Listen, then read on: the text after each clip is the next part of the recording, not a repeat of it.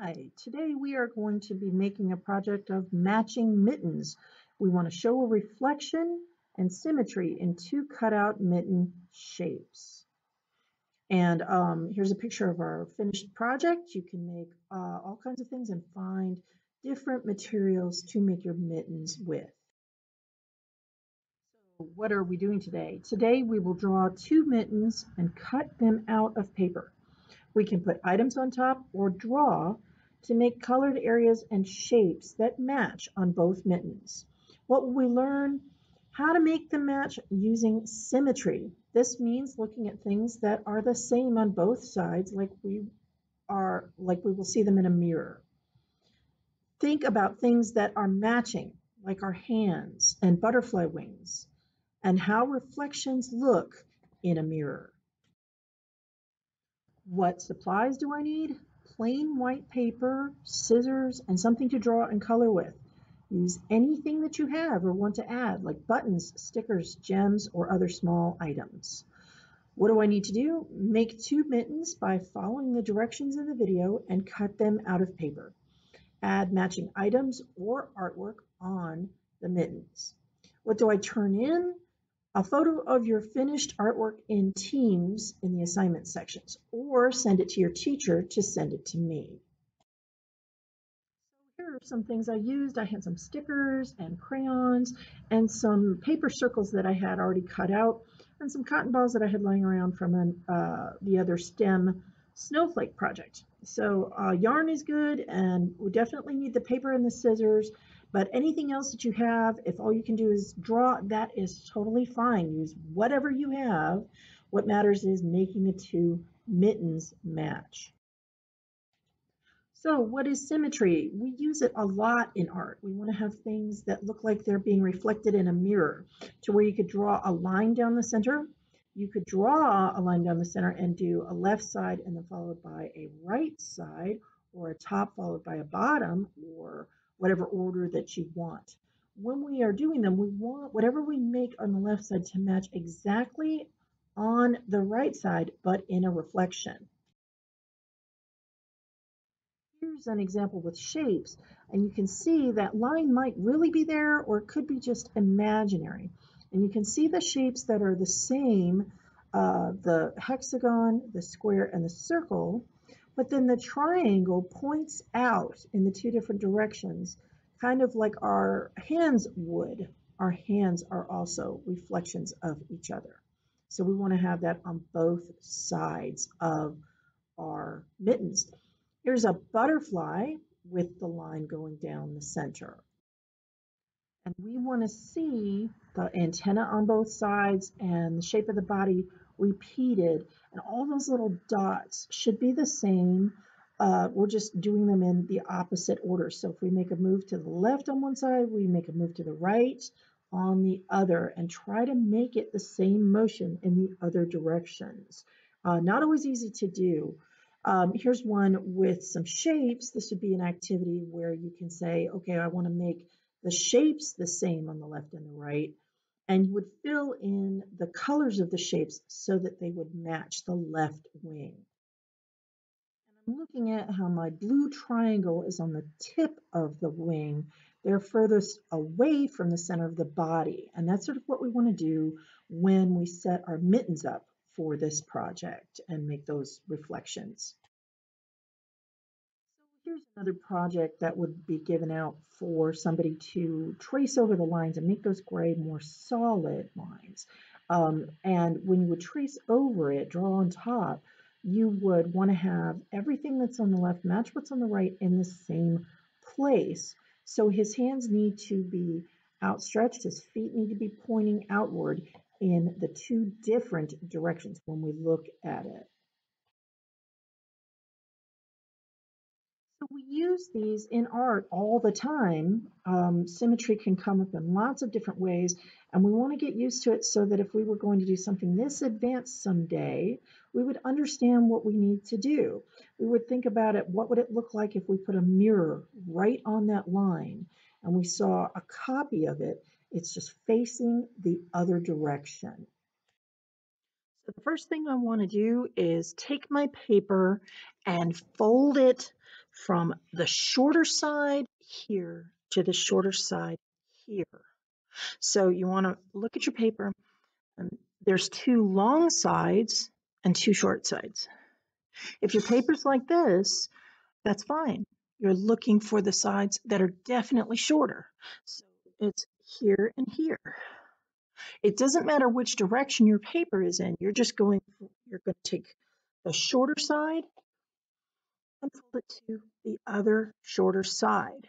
So it doesn't matter which way your paper is facing. You just want to go ahead and put the shorter sides together and press that down, smash it really well so that you have two sides. And it's okay if your fold isn't perfect because we're going to cut the mittens out. And yes, you do need to cut for this project. So to draw a mitten, I only need to draw one. So it doesn't matter what color I use. I'm going to just go ahead and use this brown crayon here just because it's right here. And to draw the mitten, I want to look at my hand, but I don't need it to be as big as my hand. I can make it bigger than my hand. I can use up as much of the paper as I want. But what a mitten looks like, your fingers are put together, but there's a separate place for your thumb. So you can trace your hand if you want. I think I might do it sort of like that. But all I have to do is go around my fingers. So I can go sort of around my hand and just imagine that that fabric's over my fingers. And then I'll do the same thing for my thumb. And then I'm just going to draw the two ends together. I'm going to make it a little bit longer at the bottom. All right. So let me show you that one more time. Whatever way your paper is facing, you find your short ends, and you're going to put those two together. So you're just going to take short end, touch it to the other short end, and smash it down. And you just want to decide what your hand would look like. So I can draw it. I don't need to put my hand down if I don't feel like it. I can go ahead and draw just a nice curve where I think fingers would be, and then the thumb. And I'll make it a little bit longer than that to cut out.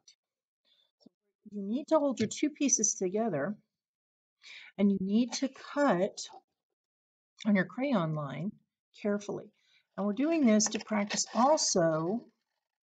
I don't have to cut perfectly. What I want to make sure I can do is cut in the corner. We have to practice that.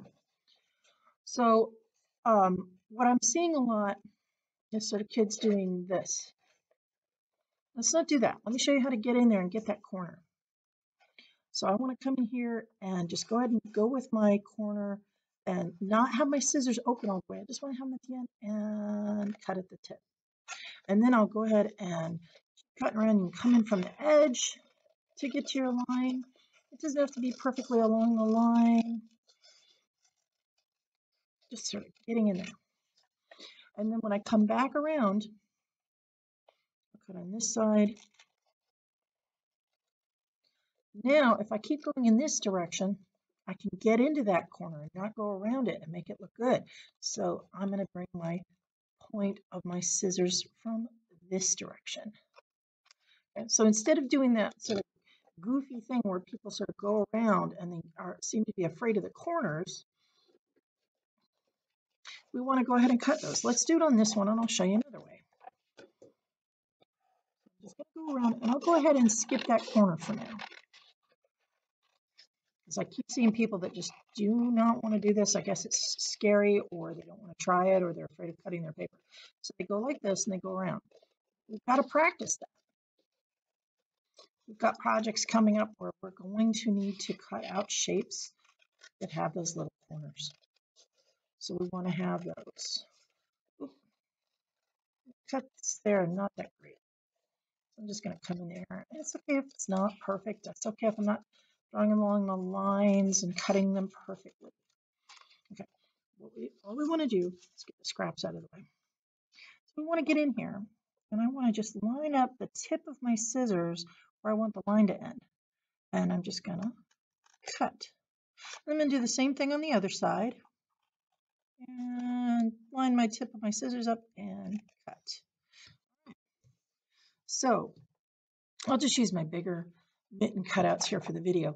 What I want to do is put them both down. Now I have two papers. I want to take one and flip it over just like my hands, so that it looks like the thumbs are next to each other. And what we want to do is start putting objects down that are going to be a mirror, like our hands are. So you can think of it like butterfly wings. What's on the left is on the right, okay? And whatever I do on the right, I want to do on the left in the same places, like it's a mirror. We call that symmetrical. So we want to do the same thing with our mittens. Whatever I want to do on the thumb on here, I want to do on the thumb on here.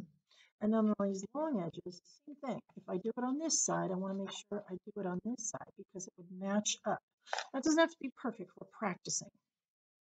But if it doesn't match, and it's not the same on both sides, it's not symmetrical. We're going for symmetry on this project, where whatever we see on one side, we see on the other. And I can do the same thing with my smaller ones here.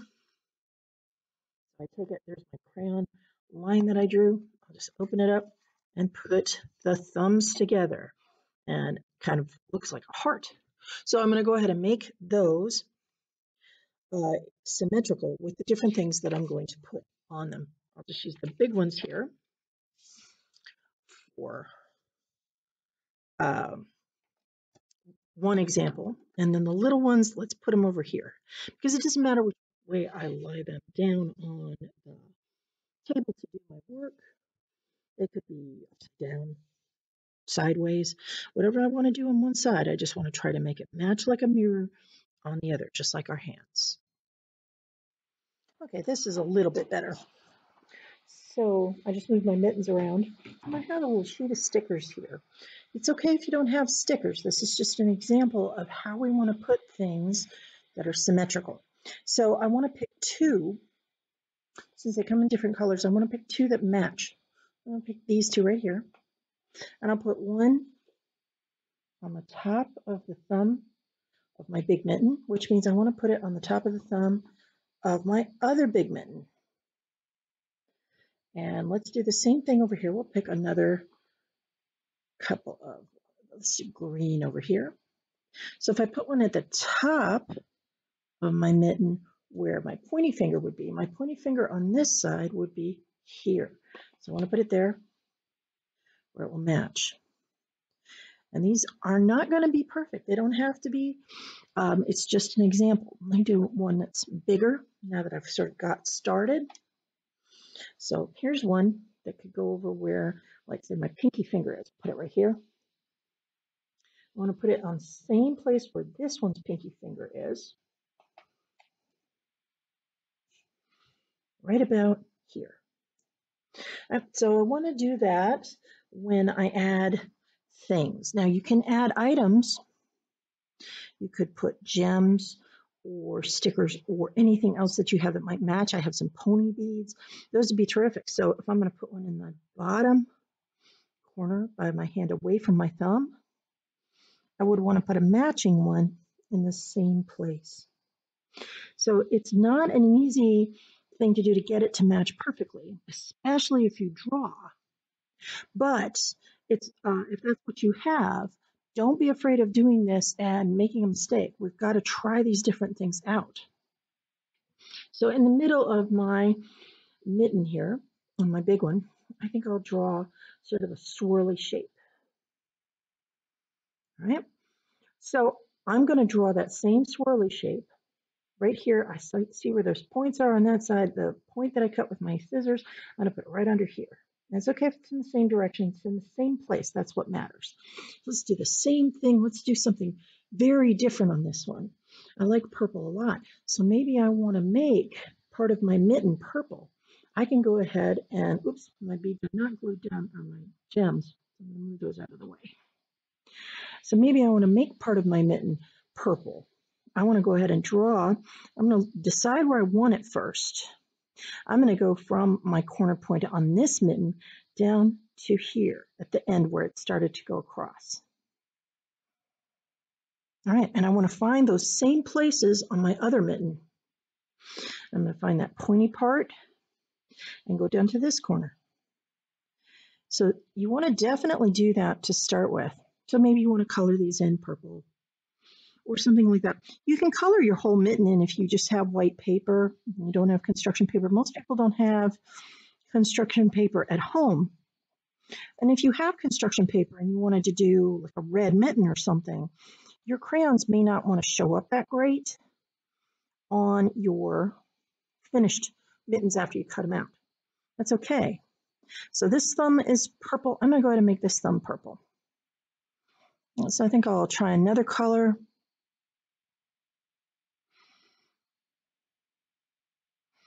And let's try some green.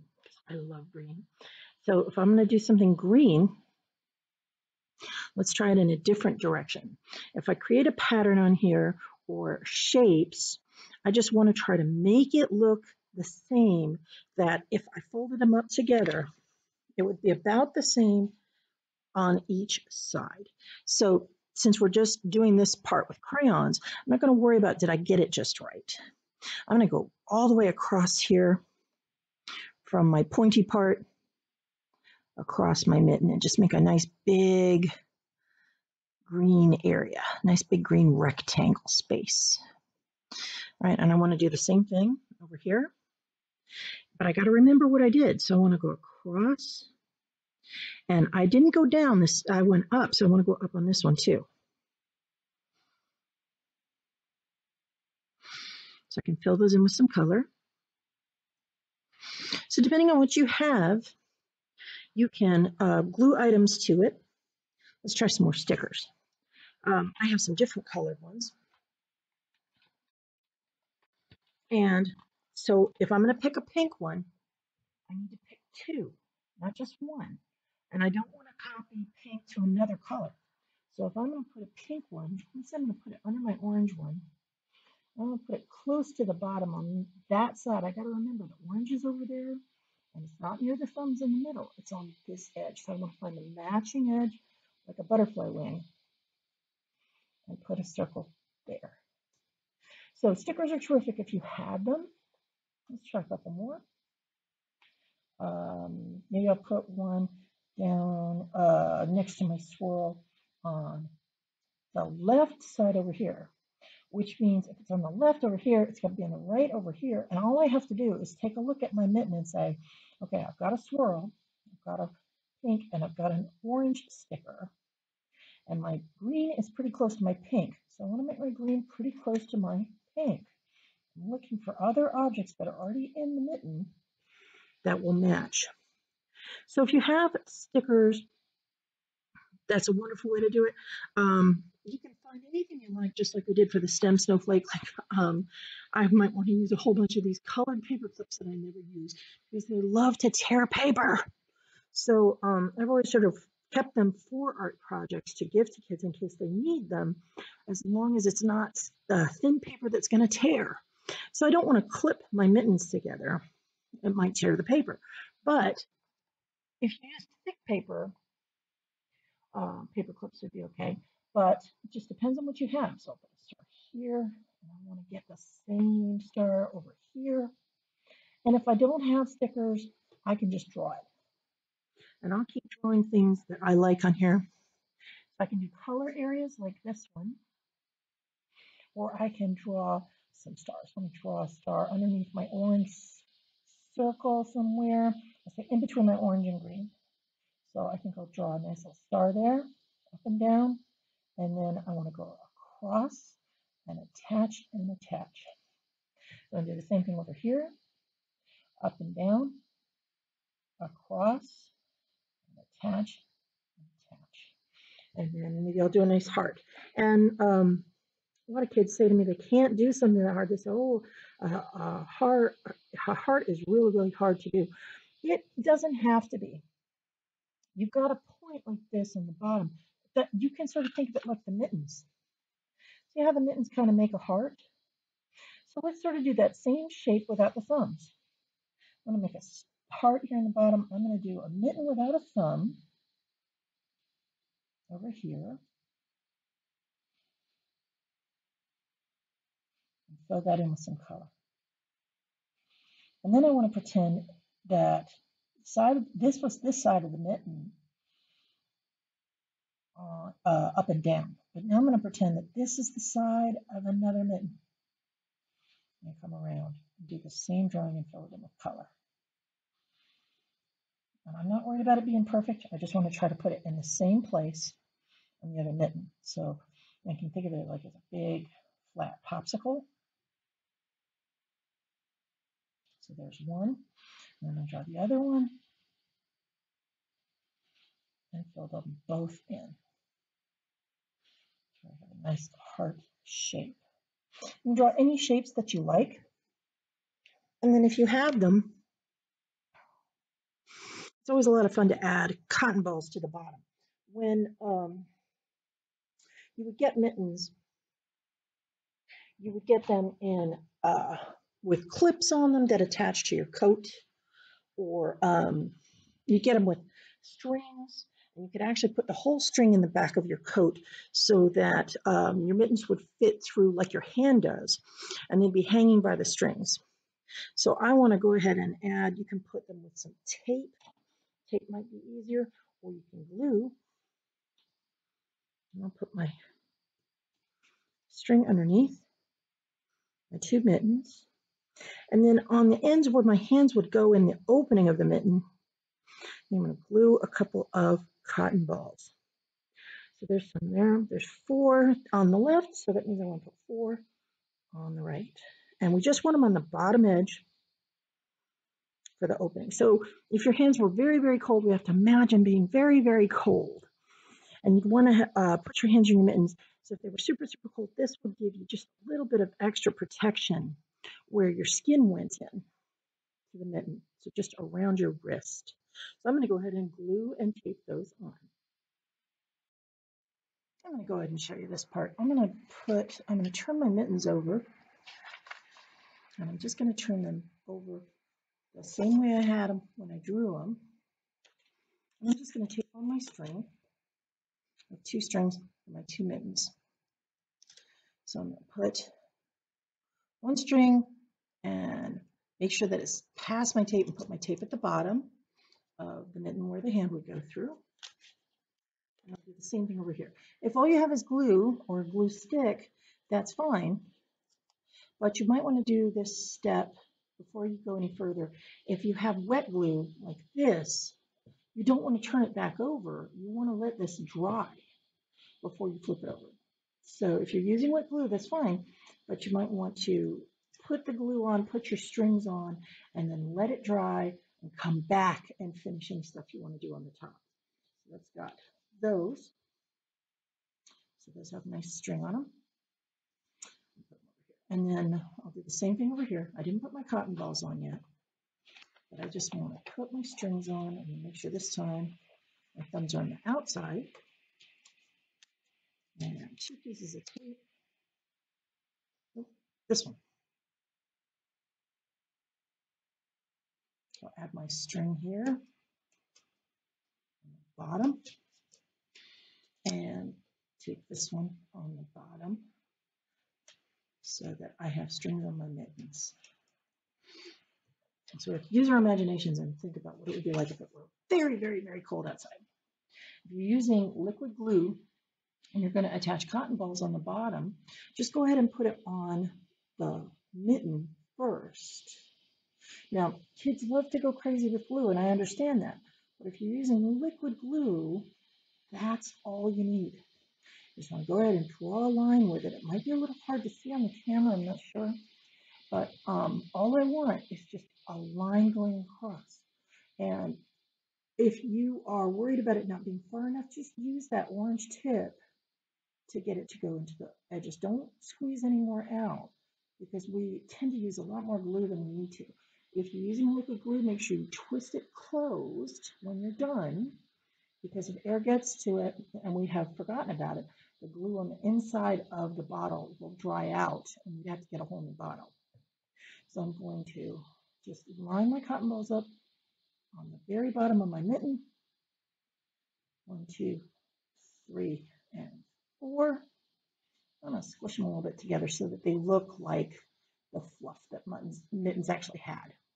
And I'm going to go ahead and put on here that nice little layer of fluff to try to get your hands warm when you put your mittens on.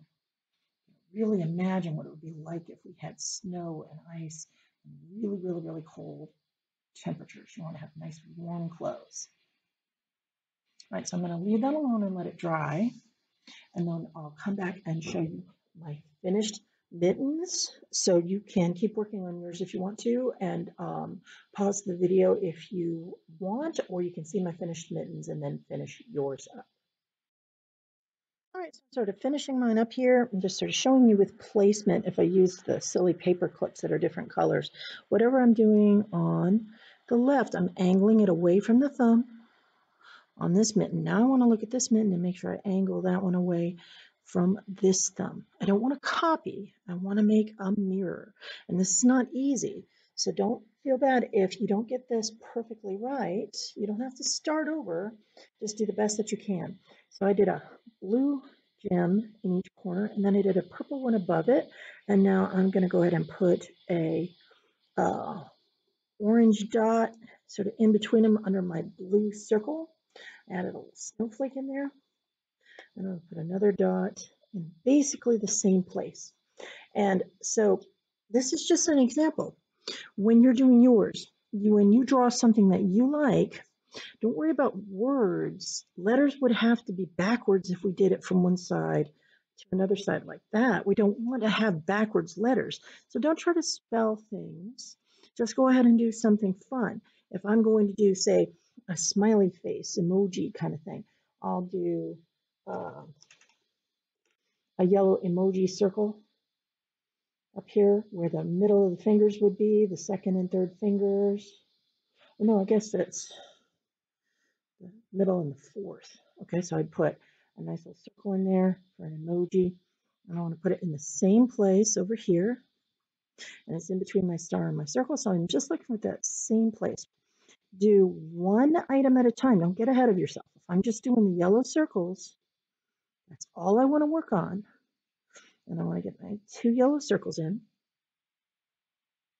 And then I can make my emoji smile.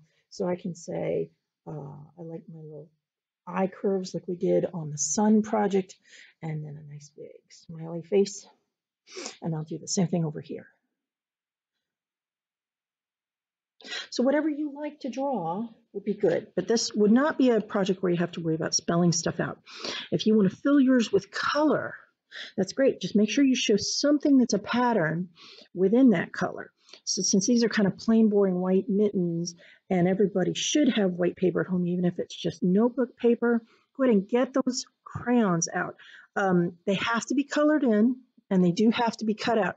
This is a cutout project, not just drawing. So make sure that you don't have to have a string to attach them, but make sure that you have 2 mittens to show me. And what you did on the left mitten and the right mitten, that match. Even if it is just like on another piece of notebook paper, that's fine, but you have to cut this out in order to get credit for the directions. Anything extra that you can add, like string and cotton balls, is just if you have it. And I have some kids that are not coloring their projects because they're saying they don't have crayons, they only have markers. Use what you have. Use whatever you have to finish your project, but it has to be cut out this time.